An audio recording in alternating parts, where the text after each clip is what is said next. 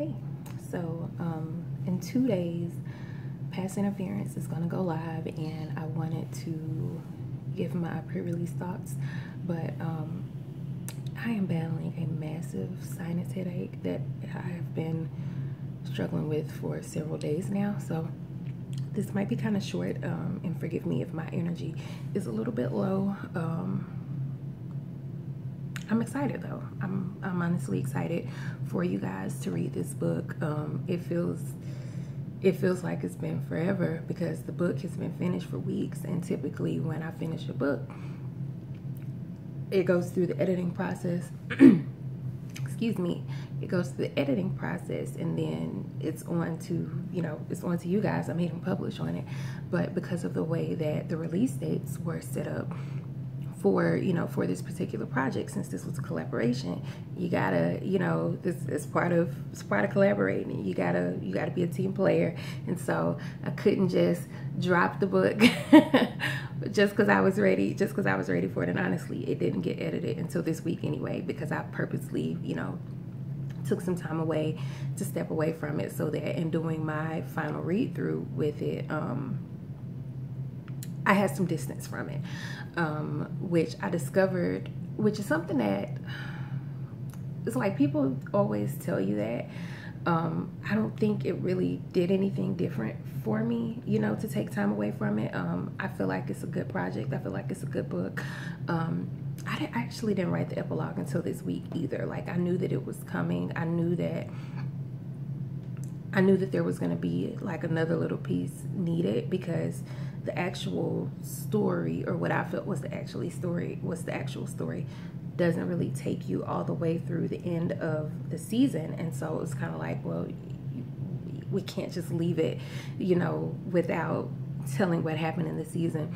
And so the epilogue kind of wraps that part up, and I didn't write that until this week. I still haven't written a blurb for this book, which I guess I'm going to do today. But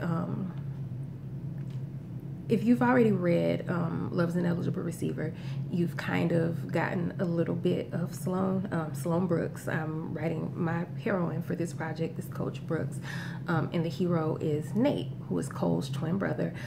If you read Love on the Highlight Reel, so you've met both of them. If you've read both of those books, Love's an Eligible Receiver by Love Belvin, which just came out this past Friday, and then Love on the Highlight Reel, which was book 2 in the series, and it was my first book in the series. Coach Brooks is I like her a lot. I think that you guys are gonna like her. She got good feedback, mostly from my betas. There was some frustration there, which was, I waffle back and forth over whether or not I feel like it was warranted, but my characters are my babies, and so I'm always kind of on, quote unquote, on their side. But they were a really, really fun couple to write. This story is not originally what my Connecticut King story was supposed to be. I had a story partially developed. I had a little bit of something for what this book was going to be, but it pretty heavily involved police brutality. And when it came time to start writing, I didn't want to write that. I was and still am exhausted with that. I did not want to write that. And so I was just going over and over in my head, going over and over to my friends. Oh my God, I need a storyline for this. I have no idea what I'm going to do, because the entire time, like from when we decided, yes, we're going to do another round of Connecticut Kings, this was what my storyline had been. And so it had been marinating like for months. And then I decided that I didn't want to do it. And so that's months of marinating just kind of down the tubes. But I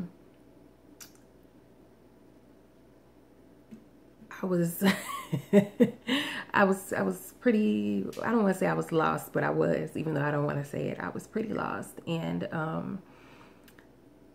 I was talking to Nicole Falls, and she said to me, I can't remember what sparked it, but she was like, you know what, you should write a female coach. And I was like, oh girl, please bye. You know, I really didn't think too much of it. And it wasn't that I thought it was a bad idea. It was that was just so much. Like, female coaches in the NFL are not, you know, it's not common. Like, it's just like, it's not impossible. There are definitely female coaches in the NFL. But it's still so new that there's no precedent for me to refer to. But then I looked it up a little bit. And like, after she said that, I looked it up a little bit. And after I looked it up a little bit, I ran it by Love, and she was like, oh, you know, I actually think that's a really good idea, and I can fit her in here, and I can fit her in here. And I was just like, man, I was really hoping you were going to shoot that down, because I have no idea how I'm going to research for this. I have no idea, you know, what I'm going to do. But the more I sat with it, the more it really kind of bloomed and blossomed, and the more it took life. And I want to say maybe an hour or two after Nicole said that to me, like, I had it down.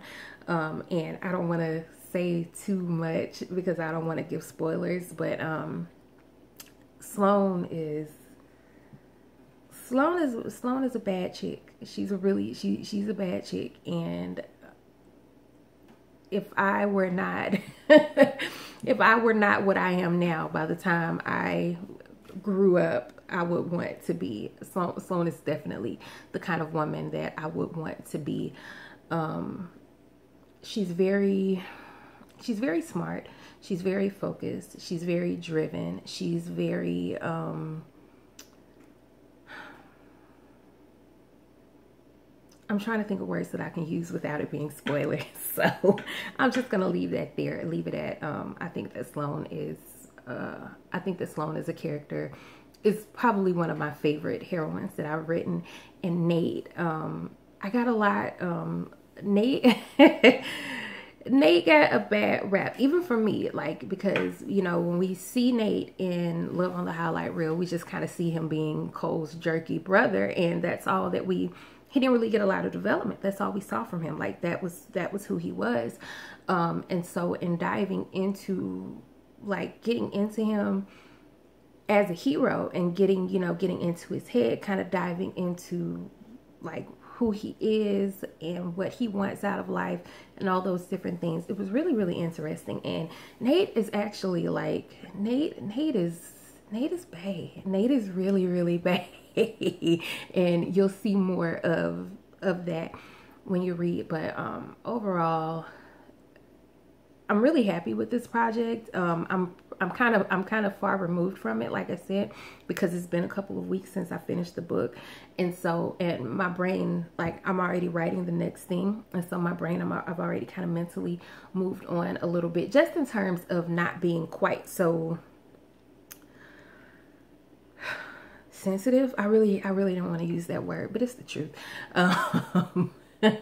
In terms of not being so sensitive about them. But I'm really excited for you guys to read this project. It's very different, I feel like, from the other two books, in a good way. It's very different in my other two books from the series, is what I'm saying. Or is it? I don't know. I don't even know what I'm saying anymore, which probably makes it a good time to stop.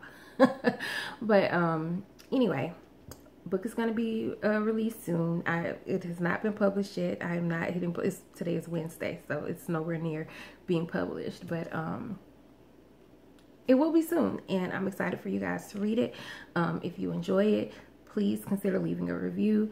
I know Amazon has been really, like, on some weird stuff, so I don't even feel right. Well, I mean, I want you guys to leave reviews, but I understand that how Amazon has been kind of being weird with it lately. But even if you don't leave a review, you can let me know. You can leave me a comment. You can inbox me, all of that. I'm welcome and open to all of that. But yeah, that's pretty much it. Thank you for listening, and enjoy the book.